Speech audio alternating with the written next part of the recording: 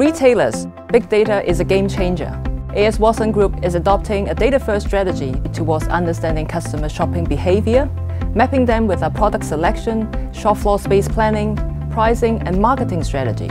We organize this hackathon to provide a unique opportunity to local startup communities, data scientists and programmers to gain better understanding in retail and to bring their creative ideas to life in solving retail business problems.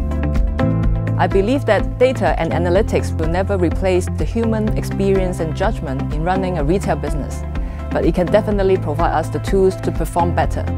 I hope to see more companies organizing similar activities to promote the advancement of big data and data science in Hong Kong.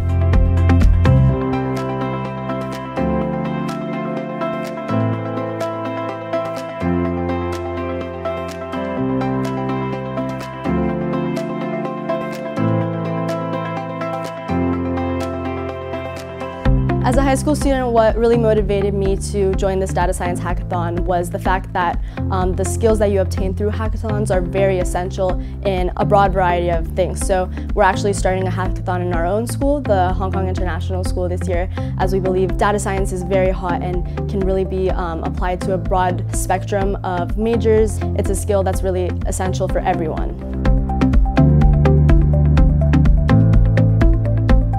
In retail, we need a lot of you. So I hope after today you really enjoy that challenge in retail with massive amount of data, massive amount of variables, and we hope that you will be spending more time, either your data scientists or programmers, to help the retail industry and work with A.S. Watson to solve our retail business problems.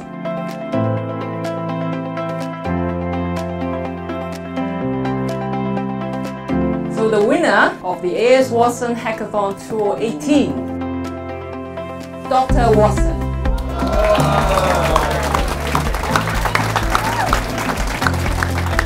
We see the company being very innovative and being very open to outsiders, helping them think of their own problems. I think as a team we're very grateful that they're willing to open this data to us and for us to think of new ideas to engage the customer. Now that we have won, we hope that more retail companies will engage personalization engines and will help recommend and understand the customer even better.